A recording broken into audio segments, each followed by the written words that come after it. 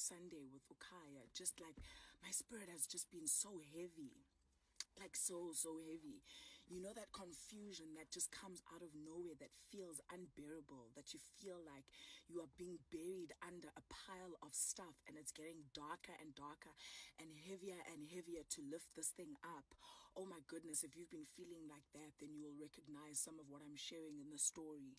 The same next day, I had to go to work, and I just wasn't feeling up to it. I show up at work, and I tell my team, guys, listen, I'm here to do the work, but I'm not feeling like a vibe today. Don't expect any laughter from me. Don't expect any high energy. Don't expect anything that is what you are used to seeing of me. I just don't feel it today. But here I am. Here I am at work, and that's the only step I'm going to take in that moment.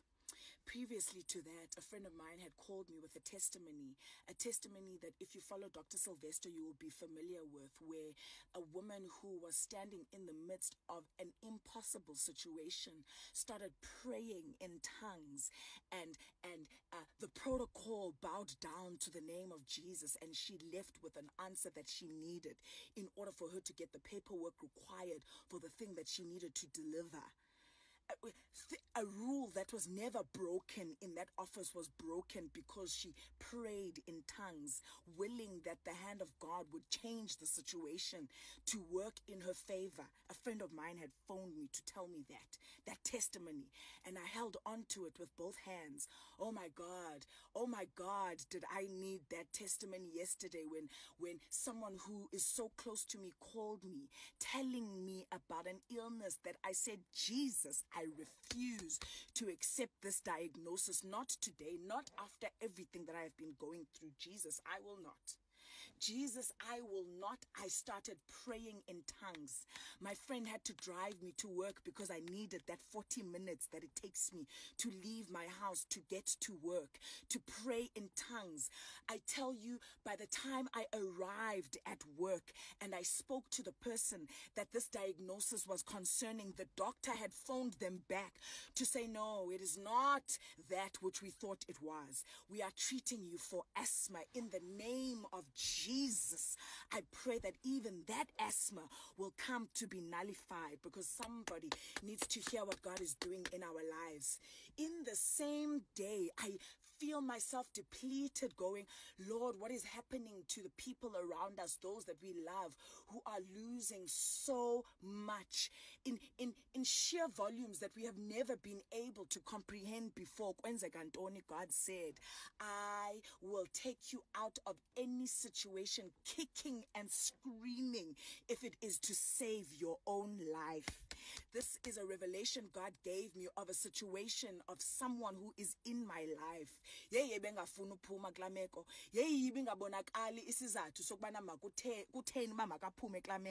But God says, Jonga, if it is to save your life, because my job as your father is to save your life, I will take you out of that situation kicking and screaming, and I will reveal to you at a time when you are ready to receive it what it is that I was doing in your life. Jesus, on the same night that I'm supposed to have Bible study that keeps me fueled up, Bible study that makes me to want to go to continue to seek God out, there were technical challenges.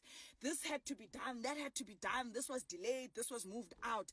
But even in the midst of that, God made Sylvester obedient and said, you will get on this phone and you will speak. Let me tell you, that which Sylvester had to say, where he was teaching about the spirit of Python. If you don't know what this is, go and look it up. Where a python snake is a constrictor snake. It's not going to eat you and swallow you whole. It's going to work its way slowly up your body and get tighter and tighter and tighter until it squeezes the life out of you. I plead the blood of Jesus Christ over the spirit of Python right now, if that is what is attacking your life. Oh no, it will not succeed. It will not succeed, because even after that, I had to go and find out what was Bishop Jake's teaching about in being converted. Jonga, akandivumela umoya ongcwele ukubana ndilale. I tossed and I turned all of last night. I had a pain in my right shoulder that forced me to sit up and to pull my Bible. The same Bible that the spirit of Python was making me run away from. I pulled out my notes, I pulled out my phone, and the Holy Spirit gave me a hunger to want to know what is this teaching and how does it speak to me and how will it change my life right now. I thank God that he gave me that pain, that he gave me that restless spirit to come and hear what it is that he had to say, because the accuracy with which we share what God has laid on our hearts is important. It is the difference between life and death. Someone is dependent on you to do what you have been called to do in your service in the kingdom right now, so that we may shame the devil, because he is a liar. Go and listen to that teaching by Bishop Jakes, Converted. The enemy has a plan for you. That's not the most important part of that message. If that's the part you take out of that message, you've missed it. The most important part of that message is the fact that God has a prayer for every plan of the enemy. God has a prayer for every plot or plan or scheme of the enemy, which means it is already nullified. Whatever is before you today that is a plot or a scheme of the enemy is already nullified by the prayer of God. I want you to decree and declare that over your life right now. Oh my God, if we are late, if we are disobedient, if we allow ourselves to be removed from the things of God, it is the difference between life and death, because the enemy wants you to take your life, but not on our watch. No, not on our watch. We had better get fired up about the things of God. We had better get hungry to find who God is. And we better get hungry to discover him, to experience him for ourselves. And we must stop shying away from the things that God is doing in our lives. We want it to be a secret because God must only be God for me. No, talk about your things. Share your testimonies. Like I'm telling you now, the testimonies of those that had the boldness to speak the things that God laid on their hearts are the reason that I'm even on this live here today. Oh my God, the enemy will not have my life. No, he won't even have my thinking life. He won't have my flesh life. He won't have my spirit life. He won't have my financial life. He won't have any part of my life, not under the watch of Jesus Christ. So you better go and pull up that Bible that you've been running away from. You better go and make that prayer that you haven't been wanting to make. You better go and ask for that help that you haven't been wanting to ask for. You better wake up.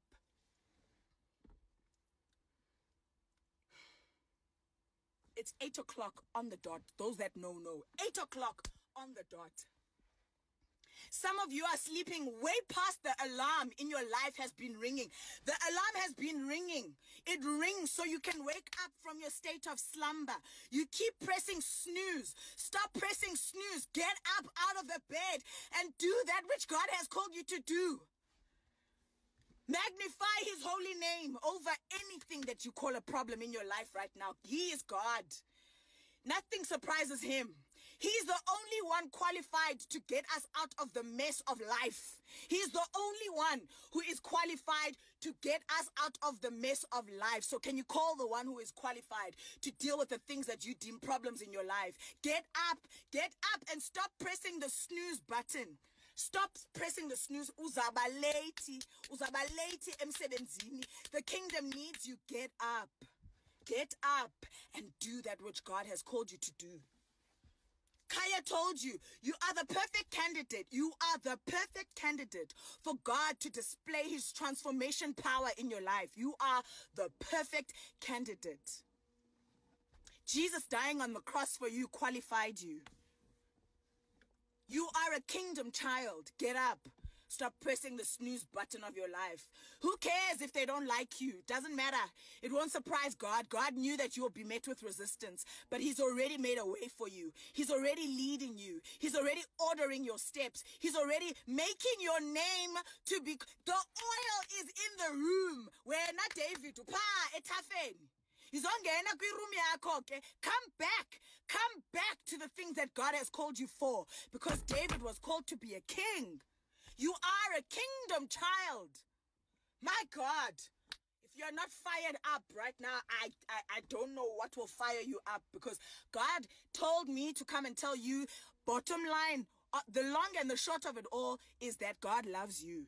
God loves you. Say your name. Zizo, God loves you. Say your name. Tembeka, God loves you. Mawande, God loves you. Dipuo, God loves you. Elsie, God loves you. Kubanomye, TK, God loves you. Snaz, God loves you. Mrs. K. Poswa, God loves you. Vuyoletu, God loves you. Nomakuku, God loves you. Noabi, God loves you. Dr. Mamelo, God loves you. Say your name.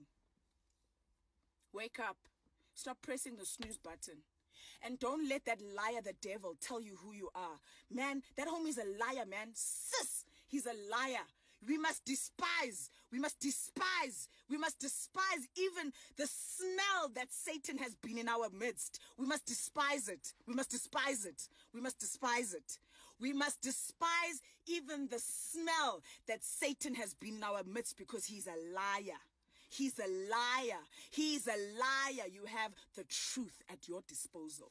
Now you go out into the world and you carry that truth, because God has got your back, man.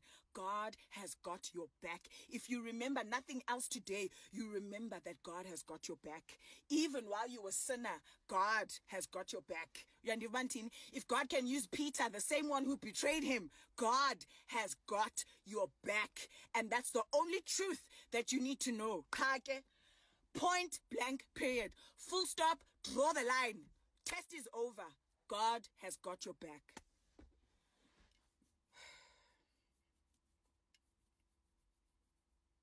I love you guys, and share this with someone who needs to hear it.